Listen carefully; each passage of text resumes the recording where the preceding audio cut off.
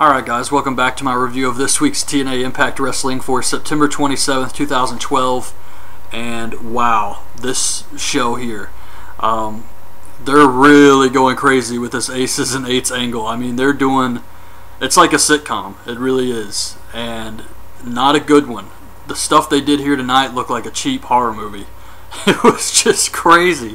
Crazy, crazy stuff. So Hogan comes out. He's dancing with his baseball bat. Hogan was just a complete goofball here, and he says that he wants the fans to do him a favor and watch his back, Jack. He says Devon used to be a good champion, but negotiations, blah, blah, blah. We know Devon left, but Hogan's got to move on as general manager. He needs a TV champion, and he's going to decide between Magnus, Samoa Joe, Garrett Bischoff, and Mr. Anderson. So he also says that Bobby Roode and James Storm is going to be a street fight at Bound for Glory, which I think is a good idea. This feud has so much history behind it. It really can't just be a regular match at Bound for Glory. But he also says that King Mo is going to be the special enforcer. I don't really care about that, but Hogan says he's going to the Aces clubhouse tonight, and Sting comes out.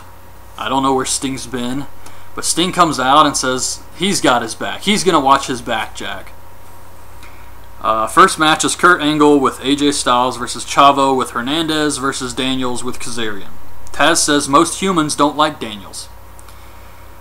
He's slippery, shady, and seedy, even though I think Daniels has been pretty upfront about being a heel. Hernandez and AJ get in the ring. They want to fight Daniels and Kazarian, so the ref kicks out everyone.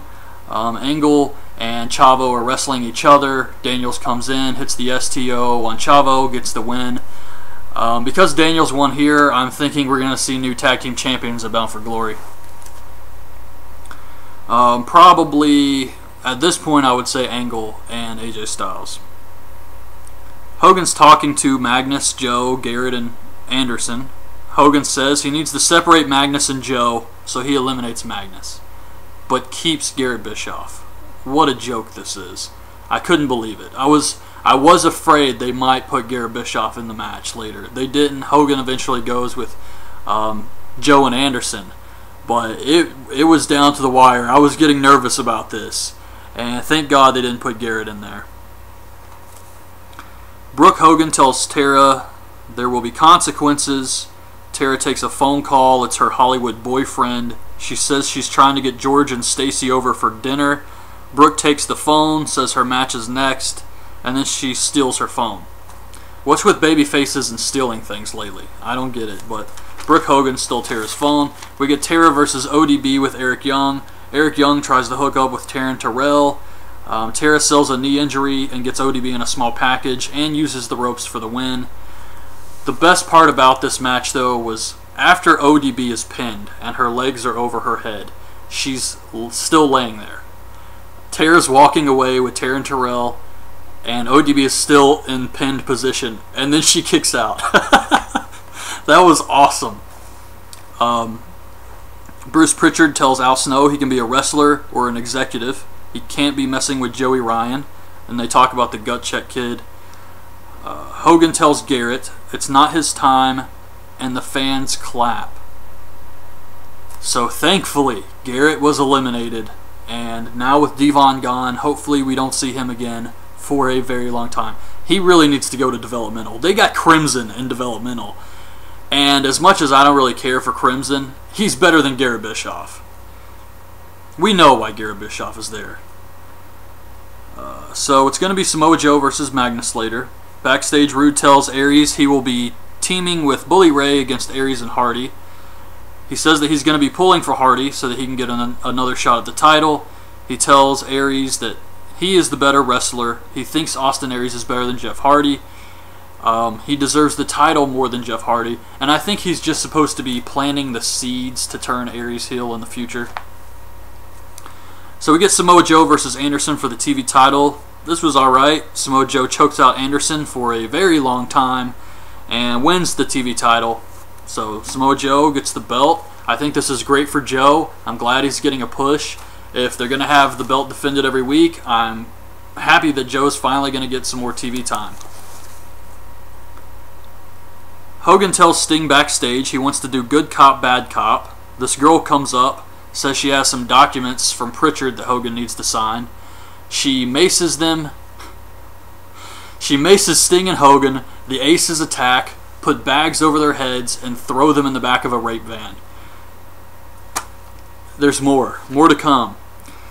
So, gut check for Evan Markopoulos. Taz says yes, Pritchard says no, Al Snow says he's too young and not ready, so no, he does not win. His gut check, it doesn't really matter. You probably, even if he won, you wouldn't see him anyways, so. Oh man. Oh, and then we get another Ninja Turtle commercial. And I love hearing TNA try to put over the new Ninja Turtles cartoon. That was really good. Shelling out justice, I believe he said. But I loved hearing that. So, this part here. Sting and Hogan, they arrive at the clubhouse. And one of the Aces has a machete. Joseph Park is strapped down to a table. Like I said, it's like a cheap horror movie here. The leader's got his back to him and he's talking. He still has like the distorted voice. And he actually looked like Bully Ray to me, but I think it may have just been the hat. The leader's personality doesn't really match up with Bully's personality. But still, who knows? He says that he wants Hogan and Sting to pick two guys to face their two guys in a match at Bound for Glory. So they're going to pick two of their best Aces and Eights, and they want Hogan and Sting to pick two of their best. Hogan and Sting want to do it, but the leader of the Aces says, Hogan, this isn't about you. You need to watch the destruction of your two best wrestlers. So, if the Aces win, they get full access, whatever the hell that means. And if they lose, they're gone. They're going to go away. One of them throws water in Hogan's face. Sting says, you're a piece of crap, but they censor it to make it look like he said shit. They tell Hogan, Park goes after the match. And Hogan agrees and tell them not to hurt Parks. Just don't hurt Parks. That's all Hogan cares about here. But that was it. It was just... What do you say about this? I mean, really, it's just so cheesy and stupid. But James Storm promo on how he's going to kick Rude's ass. He puts over King Mo. Main event is Bobby Roode and Bully Ray versus Jeff Hardy and Austin Aries. This was alright. Aries hits the brainbuster on Rude. Hardy tags himself in. Hardy hits the swanton for the win. Afterwards, Austin Aries and Jeff Hardy are arguing. Then we see the Aces return Hogan and Sting to the Impact Zone. They say, if you try anything, we're going to burn Parks. And Hogan's freaking out. They leave. Hogan still tied up. Sting has to untie Hogan. Hogan's like, just untie me, damn it. And they got Parks. And Sting's like, I know they got Parks, but Hogan is really hung up on this Parks thing. And that was how the show ended. It was just, to be honest, I was kind of bored during the show. I didn't really care about a lot of this. The Aces and Eights thing, I knew was going to be goofy. But this is just, it exceeds my expectations for what they're going to do. Every week, they top themselves with how much, wacky crap they can fit into this Aces and Eights storyline. I think, okay, they did something goofy last week, but this week, they're going to get serious again. But no, they continue. They top the Joseph Park thing. Them knocking out Joseph Park and trying to give him amnesia so he forgets the information he's found about the Aces. They topped that. They kidnapped Hogan and Sting, put bags over their head, and brought them back to the Impact Zone, and Hogan agrees to a match. I don't understand why they had to kidnap Hogan for this. All they had to do was send one of those videos where they're sitting playing poker and said, hey, we want a match at Bound for Glory, and Hogan would have probably agreed to that, so I don't know why they even had to kidnap him. But it just gets dumber and dumber. I don't know what they're going to do going forward with this. But yeah, this show, for the most part, I did think was kind of boring. I didn't care about this gut check. There was no Joey Ryan, which I figure they're supposed to build up to Bound for Glory, so I was surprised they didn't have Joey Ryan on the gut check episode. But whatever. Tara and ODB, who really cares about that? New TV champion, match was alright. That was okay. But yeah, it's just, I didn't really care much for this week's episode. So anyways, that's my review of this week's TNA Impact Wrestling. Hope you guys liked the video. Leave your thoughts on this week's episode in the comments below, and thanks for watching. Bye. So he also says that Bobby Roode and James Storm is going to be a street fight at Bound for Glory, which I think is a good idea. This feud has so much history behind it. It really can't just be a regular match at Bound for Glory. But he also says that King Mo is going to be the spin with his baseball bat. Hogan was just a complete goofball here. And he says that he wants the fans to do him a favor and watch his back, Jack.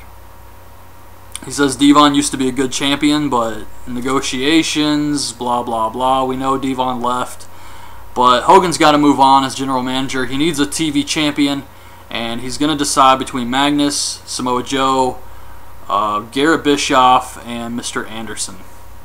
I mean, they're doing... It's like a sitcom. It really is. And not a good one. The stuff they did here tonight looked like a cheap horror movie. It was just crazy. Crazy, crazy stuff. So Hogan comes out. He's dancing. Alright guys, welcome back to my review of this week's TNA Impact Wrestling for September 27th, 2012. And wow, this show here. They're really going crazy with this Aces and Eights angle.